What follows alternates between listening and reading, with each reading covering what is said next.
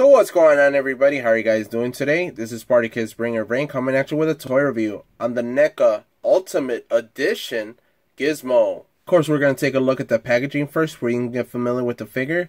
On the top, we have the Gremlins logo. On the bottom of that, you have Gizmo and a shadow of the Gremlins. And what you see isn't always what you get. Hopefully it's not the action figure, but we'll see right now. And on the side of the box, words that say Gremlins and the Neca logo and the Real Toys logo as well. And on the back of the box, on the left hand corner, you have the Gremlins logo and some of the pictures of Gizmo with all his accessories. And on the side of the box, you have the Gremlins logo, and the bottom of that you have the Neca logo and the Real Toys. So let's crack this bad boy up and let's look at the action figure. Now that we got the figure outside the packaging, my first initial thoughts about the figure is that don't like this figure, to be honest.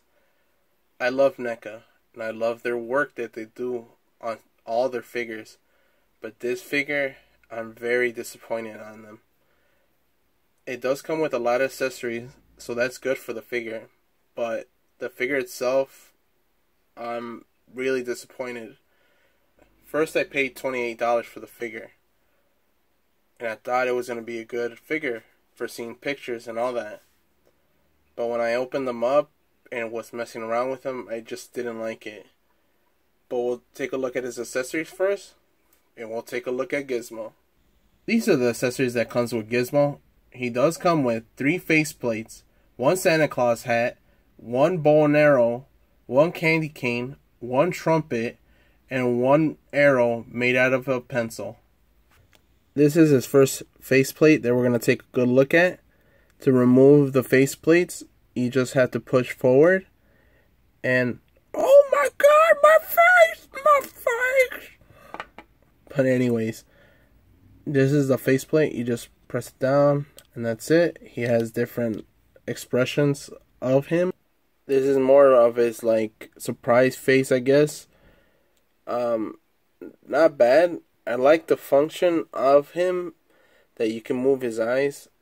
I don't remove this, and the reason why, because it's kind of hard to have his eyes forward without having something like gapping it. So that's a other complaint I have with the figure. This is a sad face. Not bad. Like, you can move the eyes left and right, up and down. So I like the function they did with that. And I like the sad face. It's nice sculpted, nice painted, nicely done. This is his Rambo face. This is where the figure caught me. I like this faceplate, but like I said, there's like things about this figure that I'm gonna get into that I really don't like. But I like the bandana that he has, nicely sculpted, nicely painted, and it has like a black wash, so that's nice that it's dirty all around it, so that's good.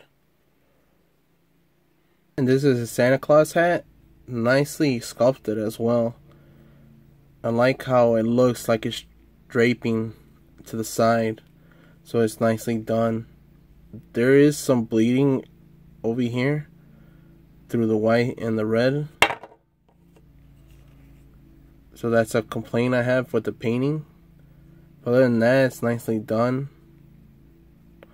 And this is another complaint I have with the figure. You can't, it doesn't sit at him at all. Like, it doesn't, like, you just have to just like mount it like that, and that's it. It doesn't like tighten up or anything. It just, like, if something knocks it down, it's gonna knock it down simply. I'm just giving you guys a heads up on that. It's just, I just think it was just poorly executed, and that's what I hate about this accessory. So it's really pointless on having him with that. It looks nice to have him like that, but other than that, I really don't like it. Of course, his other accessory, the pencil. It's nicely done. I like the fact that it looks like an actual pencil. So I like this accessory too. This looks like a glue, I guess. I'm not sure what this is, but it's nicely done. Like I said, it looks like an actual pencil. I thought this was actually an eraser, but it wasn't. So that was nicely detailed to it. And another complaint I have, he doesn't hold it at all. So say you want to hold him to hold it, nothing. You cannot hold it at all. And that's what I have a complaint. And you're going to see on all the accessories, he cannot hold none of his accessories in his hands. Like, they're not made for him to hold it. Like, at all. Of course, you have his bow and arrow. Nicely done. Like in the movie. So I like the fact that they did that. But like I said, it's pointless. Because he can't hold it. He can hold it like that. Over his shoulder. Well, I guess he can hold the bow and arrow, but I think that's it because his hands are not really tight. Like, this is gonna fall in a matter of time. They're not tight. Like, you see that little gap itch in his hands. It's really nothing. And his other accessory, a candy cane, nicely sculpted as well, nicely painted. There is some bleeding into it, but I'm not too picky about that. I guess he could hold the candy cane, but he's not going to hold it tight. And in a matter of time, that's going to drop. As you can see, the gap it's only holding it a little bit. And that's because I was forcing it to. It doesn't have like a fist hand for him to hold it. See? I just barely touched it.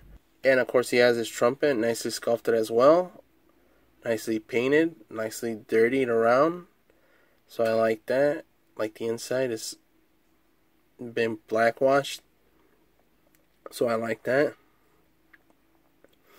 It cannot, there's no articulation. Like, you can't press it down. It's not articulated from the buttons at all. Blow on it or anything like that. So, and there's no hole in the trumpet. Another accessory, you have to force him to hold, because he cannot hold it on his own, as you may notice. You can only hold it if you, like, press on it at this angle. And that's it. Now that we took a look at all his accessories, let's look at the action figure.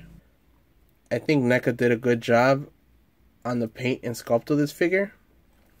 It's nicely done, but there are some areas that questions my judgment of their paint job. Like, for instance, on top of his head, look at that sloppy paint job. It's horrible. It's like if I painted it myself. That's disappointing. They did a nice job on the sculpting of his ears. Nicely detailed. I like that. Even the back, it has veins. So they did a nice job on the sculpting of that. So I like that they did that on both of the ears, actually. They're not, well, they're about the same. Well, not really. Like, the right hand ear has more veins into it, and the left one does not. Mm-hmm. The hairs of it too, they did a good job on the detail of it. So I like that they did that. And they added like a black wash to make it pop, so that's good. And like when Neca does that on their figures. Even his hands are nicely sculpted. Nicely painted, nice skin tone to it. So I like that they did that on both of the hands. Even his feet are nicely sculpted. Like, the hair really stands out. But like I said, there are minor complaints about this figure, and I'm going to touch on that right now. So let's keep moving on with the rest of the review. So now to get into the articulation of the figure.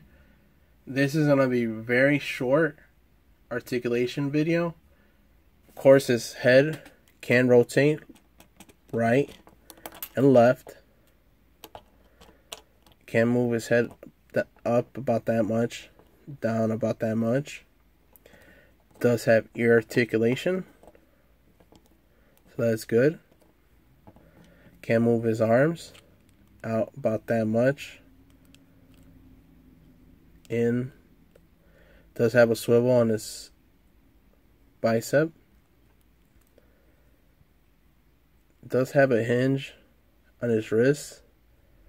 Can only move it a little bit. Doesn't have an ab crunch. And this is where the complaint comes. His legs. Why can't I not move his legs at all? For a $28 figure, I cannot move his legs. To me, that's a big disappointment. That you cannot move his legs at all. It's just stays. His feet just stays in one position. And that's it. I don't get it. But anyways, let's keep moving on with the rest of the review. And now for the final judgment of this figure.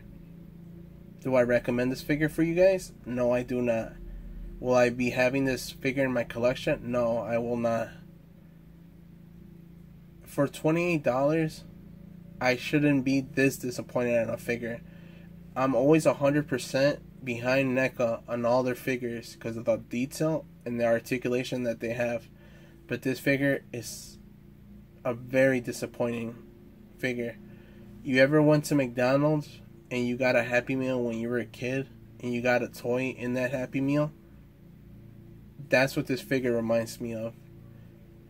Because it has a button in the back that you press for a function that's gonna move his arms or his legs, but this time it just moves his eyes. That's what this figure reminds me of. It's just, I cannot call this an action figure if you cannot move his arms or bend his arms at all, or move his legs. Something that you should be able to with all your action figures. But anyways, I hope you like this review. If you can please like, comment, and subscribe for more content coming your way. And as always, have a good one.